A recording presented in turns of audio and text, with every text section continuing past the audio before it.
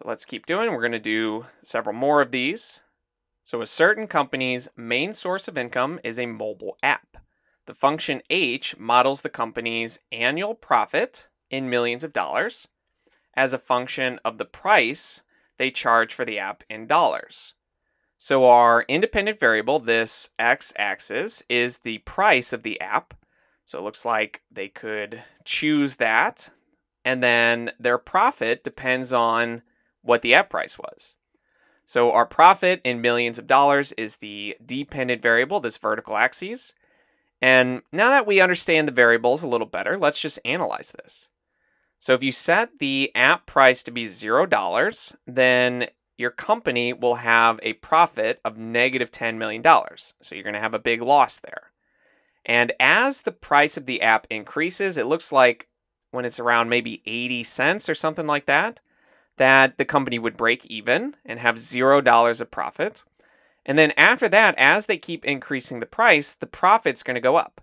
But there's a limit to it. It looks like at about $7, that's when they're going to reach their max profit, maybe somewhere around $38 million. But if they kept increasing the price after that, their profit's going to drop down. And it looks like just past $13 for the price that their profit's going to be $0. And then it keeps going down. So maybe around 14, you get back to where you started at this minus 10 million. And honestly, this is probably when people stop buying it. So in the beginning, you might have a lot of people buy it at this cheap price, but the price isn't that high, so they don't make a lot of profit. And then as time goes on, you still have a lot of people buying it because it's still a reasonable price and you're making a lot per person. So that's why you max out at this $7 for the app price. But then it looks like after $7 that the app just becomes too expensive for most people. And so you don't get a lot of people buying it, even though the few people that do buy it are paying all this extra money. And then as it keeps going, less and less people want it until pretty much no one wants it because it's too expensive. And so that's when you reach back to this minus 10 million where they started at. So let's now answer these questions. So this first one, greater app price always relates to greater profit. Well, that's true for half of it. Because as the app price increases here, the profit goes up. But after $7, profit goes down as app price goes up. So that's not true. And you can make sense of that in reality too. If the price kept going up, eventually people are going to stop buying it. Now, choice B, greater app price relates to greater profit as long as the app's price is more than about $7. Well, we just talked about that. That's not true. It's only true if it's less than $7. If it's less than $7, then greater app price does increase the profits. The largest possible profit for the company can make is $7 million. So this is not correct because if the app price was $7, then that would reach the maximum profit. But the maximum profit is our vertical axis, and that's about 38 million for the maximum profit. And again, that's at the app price of $7. So that one's not right, but this choice D, the largest possible profit the company can make is about $40 million. So that's right here, and it's pretty close to 40, so this one is the correct answer. And since we eliminated the 3 before, we pretty much knew that this would be the right one, but it does help that it actually makes sense. So let's keep going. We've got another one where a certain company's main source of income is a mobile app. So this one is actually the same graph, but we're going to have different questions for it.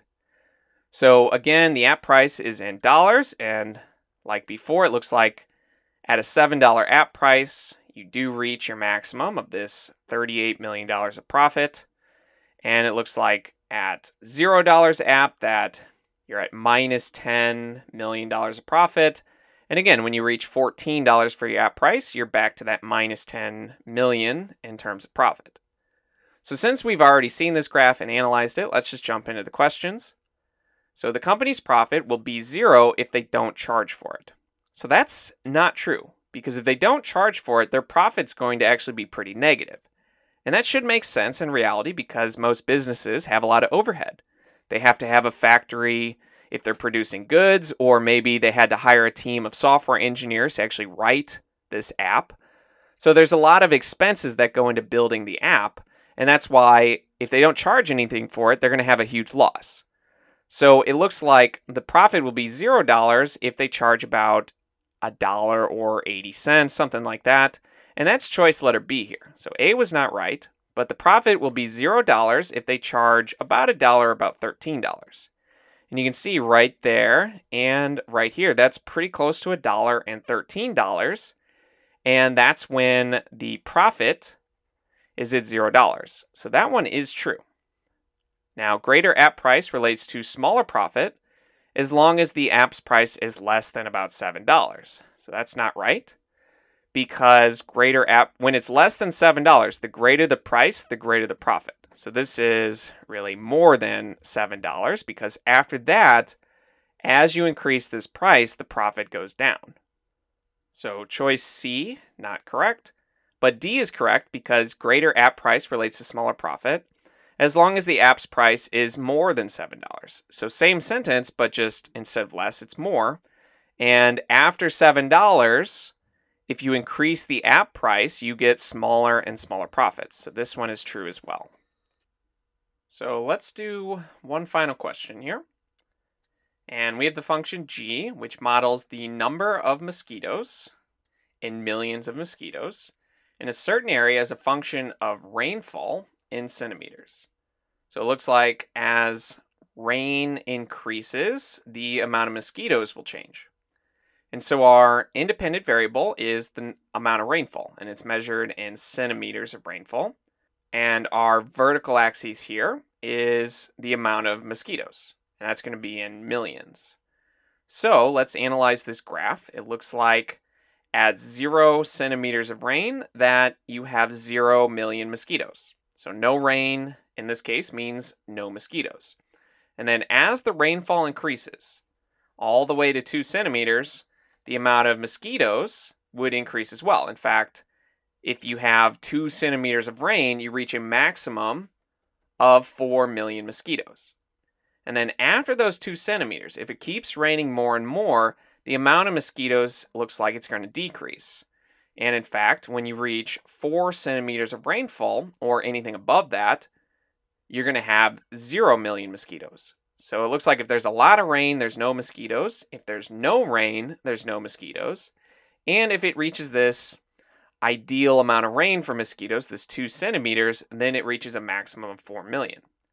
So let's go to these questions, figure out which one of these are true.